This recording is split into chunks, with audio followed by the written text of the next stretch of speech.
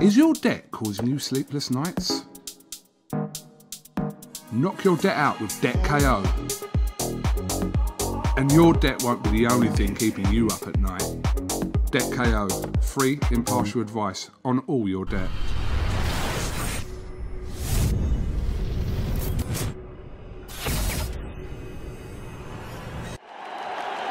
This is something that comes along every now and then in generation, and it's special. Everyone wants to talk about the possibility of Joshua versus Tyson Fury, but there's obviously Alexander Usyk who could stand in the way if that title, the WBO, I believe, has to be vacated if he doesn't defend first against Usyk. His manager said that they'd be willing to listen to a step-aside offer. If you were his manager, what would the monetary figure be that would satisfy you to say, all right, you two go at it, we'll wait for the winner? You know, I'll obviously work very closely with Alexander Usyk, and Aegis Klimas is, you know, I class him as a friend. They're in a strong position where they know they're the mandatory challenger. But at the same time, we have a fight on our hands, and sorry to the governing bodies, that eclipses all belts. And we just got to be a little bit careful, because you may be on the verge of going, do you know what? Let's just get rid of politics right now. Let's just drop all the belts. Because if we lose one belt, we might as well lose them all. And then you have to pay sanctioning fees. Exactly. And step aside. So, you know, it gets to a stage where you've got the biggest fight in world boxing. You're paying each governing body hundreds and hundreds of thousands of dollars. Now you've got another guy who probably wants 7 figures to step aside. So we just got to be careful, because ultimately the aim of this fight has always been to be for the undisputed championship. When Anthony Joshua came into my office many years ago, that was always the dream. And we will do whatever we can to make sure that every belt in boxing is on the line in the Tyson Fury fight.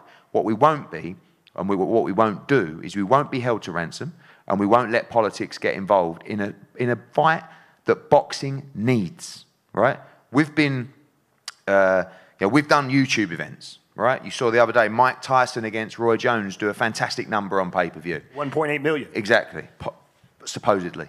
If we don't start making these kind of fights, then that kind of thing will become the norm. I don't mind it sprinkled in, but we have to remember what is great about our sport, and that is the best versus the best. 2021 needs to bring us Joshua against Fury. 2021 needs to bring us Chocolatito against Estrada. 2021 needs to bring us Errol Spence against Terrence Crawford. And we don't mind saying fighters on our platform, The Zone, who are with other platforms, because we want the best fights, and we have to continuously try and raise the bar, otherwise people will get bored with the sport and find an alternative.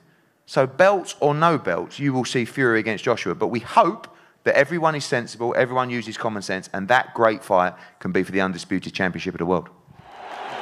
This is something that comes along every now and then in generation, and it's special.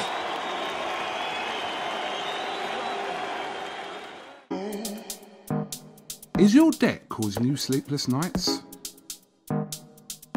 Knock your debt out with Debt KO. And your debt won't be the only thing keeping you up at night. Debt KO, free, impartial advice on all your debt.